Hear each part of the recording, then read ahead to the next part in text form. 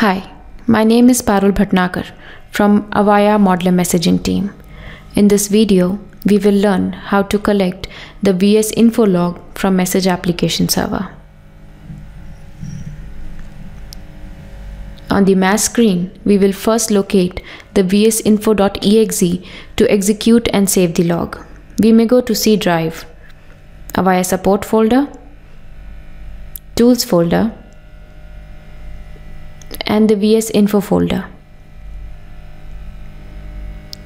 Double-click on the vsinfo.exe and on the command prompt window, press any key to start.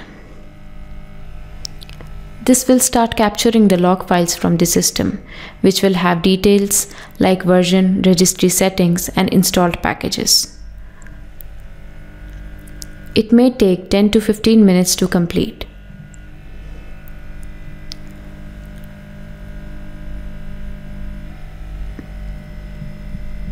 At the end, it will give the path at which the file output is saved.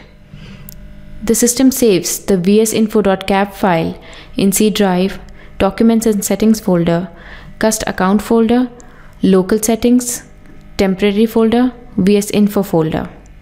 To obtain this file, you may also go to Start, Run, and type %temp%, which will open the temporary folder of the system. This folder will contain the output of vsinfo.exe file. This will be in .cap format with today's date. You may also obtain this output by going back to the command prompt window and press any key to open the output in the Explorer window.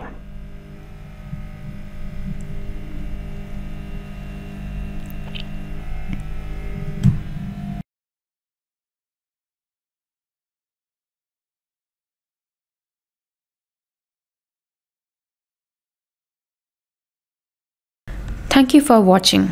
We welcome questions and feedbacks at mentor@avaya.com or on Twitter @AvayaMentor. Thank you for choosing Avaya.